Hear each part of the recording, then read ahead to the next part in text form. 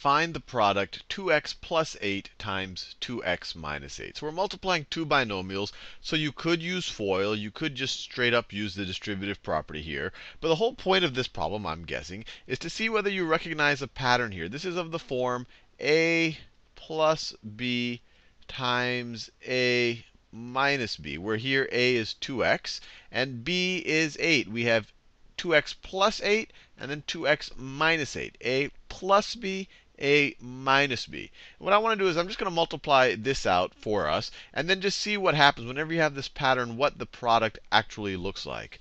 So if you were to multiply this out, we can distribute the a plus b. We can distribute this whole thing. Distribute the whole a plus b on the a and then distribute it on the b. And I could have done this with this problem right here, and it would have taken us less time to just solve it. But I want to find out the general pattern here. So a plus b times a. So we have a times a plus b. That's this times this. And then a plus b times negative b. That's negative b times a plus b. So I've done distributive property once. Now I can do it again. I can distribute the a onto the a and this b, and it gives me a squared. A times a is a squared, plus a times b, which is ab.